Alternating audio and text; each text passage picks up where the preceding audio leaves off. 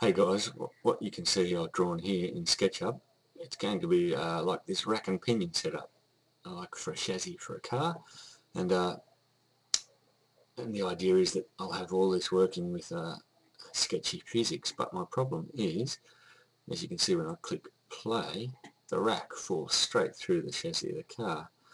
Now, other things work as they should, but you can see that falls straight through the car. So, what I did to make it work, this one here, if you look here, I've made that whole body a static mesh, and when I click play, it moves as it should. Okay, but obviously I can't have this as a static mesh,